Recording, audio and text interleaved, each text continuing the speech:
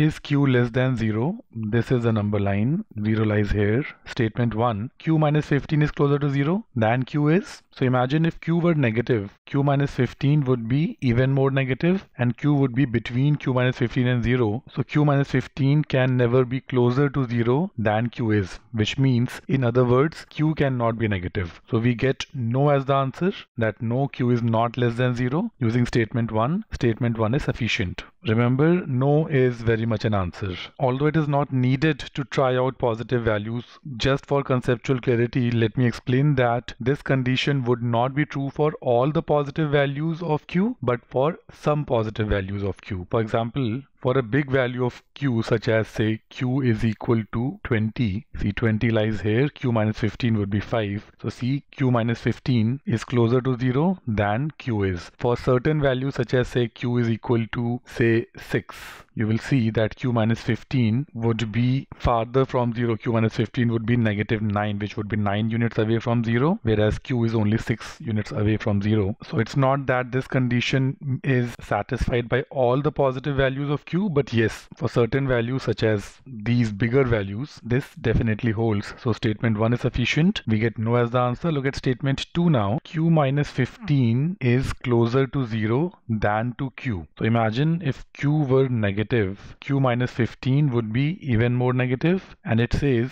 q minus 15 is closer to 0, which is never going to happen, because for negative values of q would lie between q minus 15 and 0, and therefore this condition would never be met for negative values of q. So once again we get no as the answer. Statement 2 is also sufficient. Once again, you don't have to assume positive values. Just by negating the negative values and concluding that no q is less than 0, you can very well just conclude that D is the correct answer choice. But again, just for conceptual clarity, statement 2 would be sufficient for small positive values of q. For example, say q is equal to 10, and see q minus 15 in this case would be negative 5. So you see that q minus 15 is closer to 0, it's only 5 units, than to q, which is 15 units. If q were really big, say if q were say 100, then q minus 15 would be 85, and in this case q minus 15 would be closer to q than to 0. But again, you don't have to do this. It's all just for your conceptual clarity. The point is that for statement 1 also, negative values are not possible to satisfy the condition. For statement 2 also, negative values